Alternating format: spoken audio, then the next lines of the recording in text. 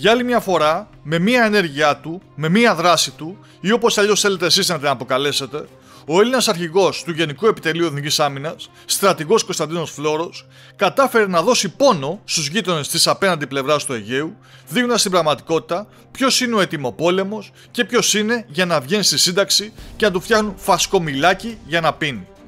Και αυτό γιατί την 5η στις 15 Δεκεμβρίου πραγματοποίησε ένα ακόμα θαλάσσιο άλμα στατικού ημάντα από ελικόπτερο Chinook μαζί με τους διοικητές και προσωπικό της νεότευτης Διοίκησης Ειδικού Πολέμου του ΓΕΕΘΑ στο πλαίσιο Συντήρησης Ικανότητας Αλεξιπτωτιστή που έλαβε χώρα στη θαλάσσια περιοχή της Νέας Περάμου. Όπως μάλιστα αναφέρει η ανακοίνωση που εξέδωσε το ΓΕΕΘΑ, στη συνέχεια ο Αρχηγός ΓΕΕΘΑ περιηγήθηκε σε εγκαταστάσεις του Κέντρου Εκπαίδευσης Ειδικών Δυνάμεων και ενημερώθηκε για την πρόοδο των εργασιών αναβάθμισης των λιμενικών υποδομών του στρατοπέδου, καθώς και για την πορεία της κατασκευής των νέων εγκαταστάσεων εξειδικευμένων κλιμακίων συντήρησης εξοπλισμού των ειδικών δυνάμεων, παύλα Δυνάμεων Ειδικών Επιχειρήσεων. Φανταστείτε λοιπόν το πρόσωπο του Τούρκου Υπουργού Άμυνας, Χουλουσί Ακάρ,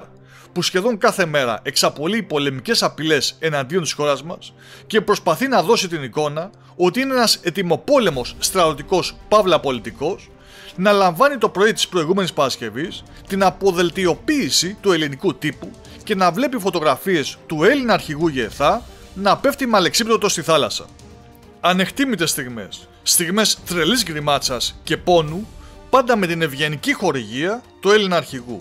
Αρχηγέ, σε ευχαριστούμε και να μας δίνεις πάντα τέτοιες χαρές.